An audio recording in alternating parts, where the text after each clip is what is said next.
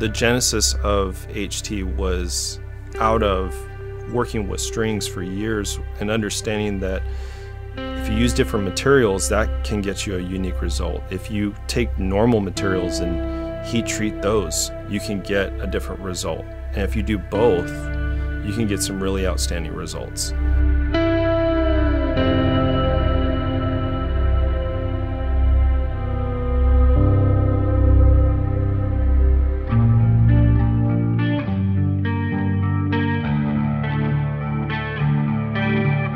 We're actually taking traditional designs like a normal humbucker or single coil, and we're incorporating these materials and processes that accentuate certain properties, they bring out new characteristics.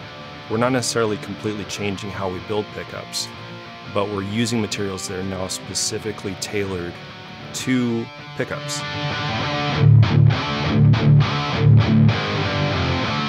Most high output pickups sacrifice in one way or another. They sound compressed, they don't have the clarity, the definition of a normal pickup.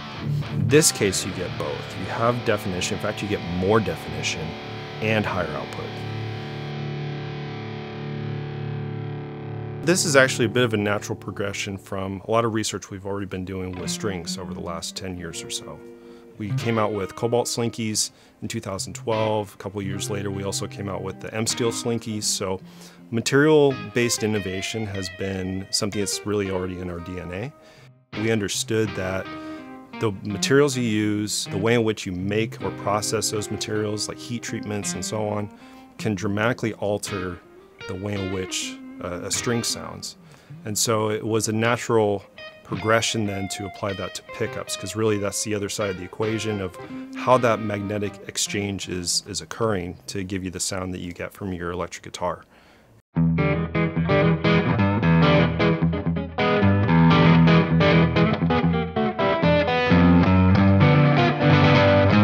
Instead of overwinding a pickup, which also creates its own characteristics, what we've done is brought in pickup components that allow for it to work more efficiently.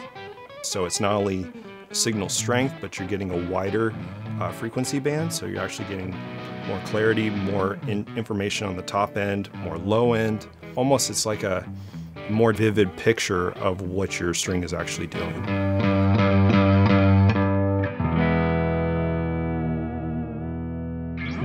Our goal really wasn't to just increase output.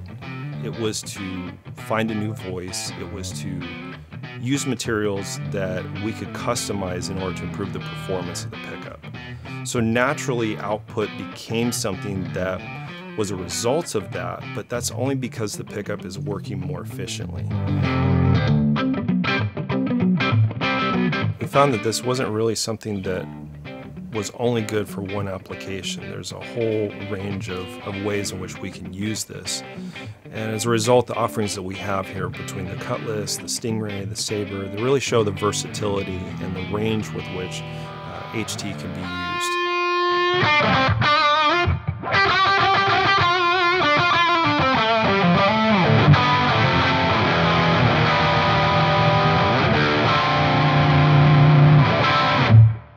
More definition, more clarity, more information, I think is always useful. It's a lot easier to remove what you don't need than to make up for what you don't have. And this gives you far more information than what you would normally get from a pickup.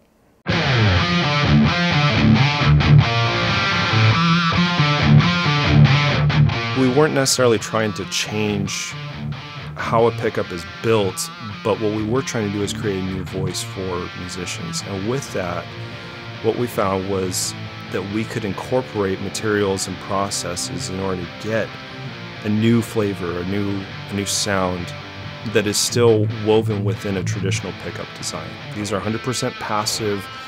There's no digital gimmicks going on here. What this is just using better materials to make a proven, a trusted design as good as it can be.